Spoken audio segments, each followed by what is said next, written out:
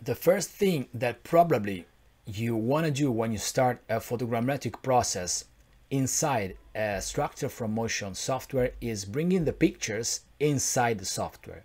And I'm going to show you in this video how to do that with Agisoft Metashape Professional.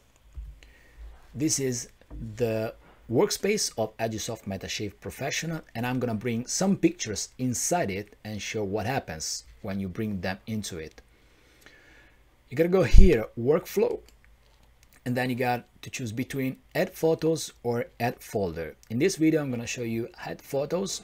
In next video, I'm going to show you how it works with add folder, but it's quite easy. Add photos, it opens up a new window in which you have to choose the pictures that are stored inside your hard drive and bring them inside Metashape. I'm sorry, because I've just noticed that my Italian operative system just pops out. I'm Italian, so my Windows operative system, it is in Italian, so sometimes it will pops up, but there should be no issue because the software Agisoft Metashape, it's in English, so the main part of these videos are you can read just English rather than Italian.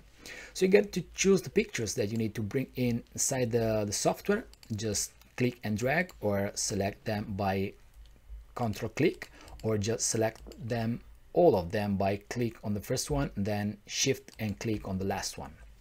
These are some formats file that Agisoft Metashape is able to manage. These pictures are JPEG files, but you can choose between TIFF files, PNG, and also DNG, raw files from cameras that are capable of registering that kind of data. Once you bring the pictures inside the software, something happens here and something happens here. In this area, in this panel, the workspace panel, Metashape creates something that it's called chunk. I like to think a chunk as a box where the software puts all the products of the process, but also all the data that are necessary for the information about the data that are necessary for the whole process. In this case, at this very first stage, this very early stage, when we bring the pictures inside the software, there's just a folder that is named cameras, because cameras stands for image. That's not the camera that has taken the images, but these are the images that will be processed. If you click and expand this folder, you can see the pictures name with their file name, and then there are two letters. That's NA. That stands for not aligned, because the pictures are not aligned yet. We need to do something more for having this NA disappeared. Something happens also here in this pane. That's the photo pane. There are the pictures that we just brought inside the software that are listed and are shown in this specific way as thumbnails. You can choose between large, medium, or small thumbnails, or you can choose between details. In this case, the software shows you the much more information about the pictures that are inside it.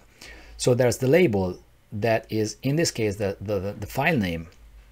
There's the size, which is the width and the length of the image. It's not the sensor size, it's the size of the image measured in pixels. In this case, we got 5472 on the longer edge and 3648 pixels on the short edge. Align and quality are just two columns that at this very early stage are empty. We need to do something more for some information to pop up here in this column. Date and time, that stands for when the picture has been taken. There's some information about the manufacturer. The DJI stands for the manufacturer of the camera that I use for taking this picture. In fact, these pictures have been taken from the camera of a drone, the DJI Phantom 4 Pro drone. There's kind of a model of the camera that's the combination between the camera, the sensor, and the lens attached to that camera.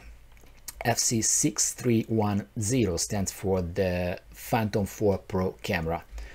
The focal length of the lens, the real focal length of the lens, then the 35 millimeters focal length, that is just an information that can help you better understand how much wide was the lens of the camera, or how much narrow was the lens of the camera. Then there are some exposure information, f-stop, ISO, and shutter speed. And then at the very end, on the right side, there's the path where the pictures, the file of the pictures, are saved in your hard drive. If you double click on an image, there's a new tab here that got the name of the picture, the file name of the picture that you just double clicked. You can zoom in with just scrolling it, zoom in and zoom out for better inspection of the picture, and left click and dragging, you can pan inside the picture, and you can move all around the picture to see all the details of the picture. And this will be helpful in next stage of the process, and we're gonna see them in next videos, some next videos. But there's more information in here, because due to the fact that these pictures have been taken from a camera that was attached to a drone, and inside the drone there was a GPS that gave the information of the position at the file when the picture has been taken. Due to this, there's information about the position of the pictures. And here I just moved from workspace pane to reference pane. There are a lot of information about the position of the pictures. Here you got listed the pictures, the file with a file name that's the same of here. But here we got the information about the position in terms of longitude and latitude and altitude, but also accuracy. Longitude and latitude means that these pictures have information about their position, their two-dimensional position, and these are referred to the coordinate system WGS84 EPSG 4326. I guess, yes, it should be that. And that's the altitude. There is information about the elevation of the pictures. This information allows you to see where are the pictures in the 3D space right before starting the process, because if you click here on this camera, show cameras, you can see the position of the relative position of the pictures, or the position of each pictures in the 3D area. Of course, there's nothing below or nothing above or nothing in front of these pictures. It will pop up in the next stages, but you can guess if the pictures have been taken correctly, especially if you just planned an automatic mission with the drones, and you can judge if some pictures has been skipped during the flight. You can have at first glance, you can have a very first information about how it went on the field. If there's something that you don't want to any longer inside your project, if there's a picture that you want to remove, just right click on it, remove cameras. You can select multiple pictures and you can remove them. If you want to bring them back, or if you want to add some more pictures inside the project, there's no problem. Go back to workflow, add photos, and you just select the pictures that you want to add to the process, and they are back inside the photo pane here and here.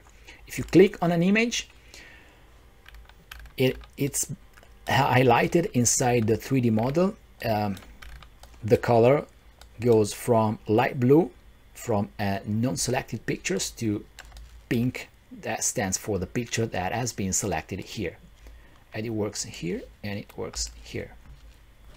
Next video, I'm gonna import inside Metashape picture without any georeference information, and I'm gonna use the add folder option rather than Add Photos option.